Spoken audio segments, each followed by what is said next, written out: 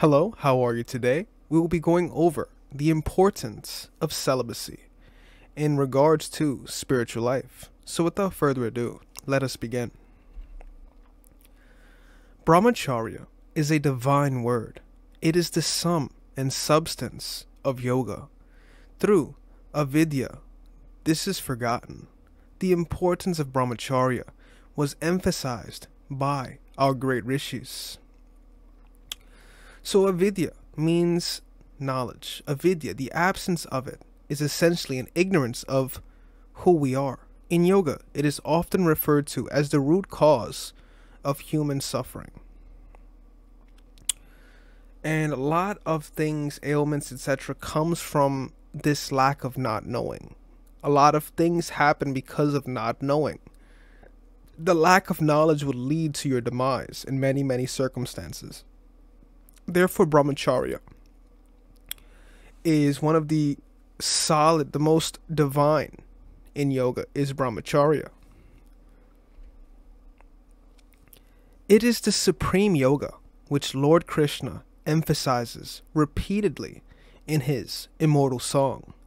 In chapter 6, sloka 14, it is very clearly stated that the vow of brahmacharya is necessary for meditation.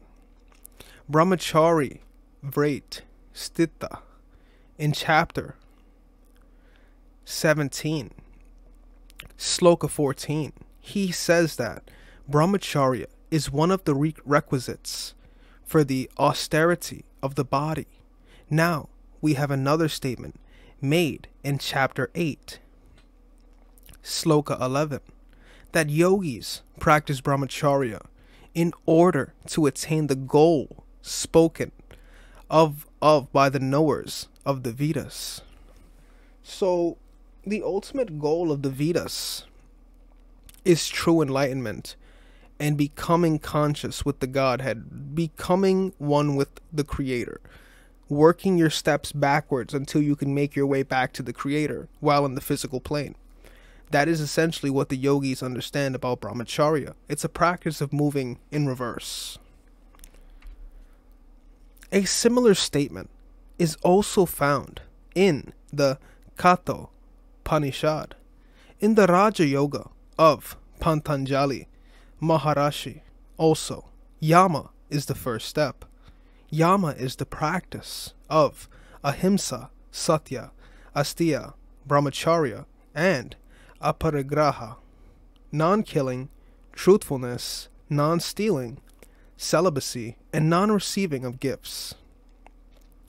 Among all of these, brahmacharya is the most important.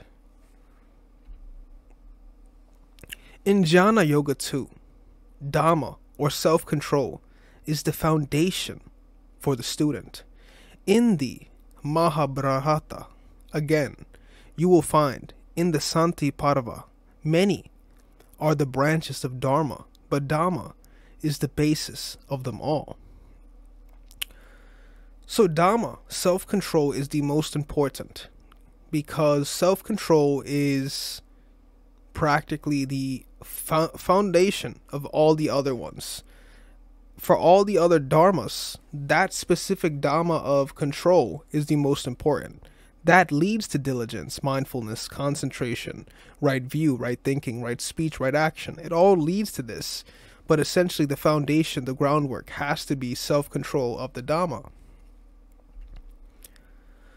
Brahmacharya is the vital subject for those who want success in the material or spiritual life. Without it, a man is absolutely unfit for worldly activities, as well for spiritual practices. So it is necessary, whether you want to conquer the physical plane or the spiritual plane. Brahmacharya is the vital life essence. With that being said, guys, this has been the importance of celibacy in spiritual life. Feel free to like the video,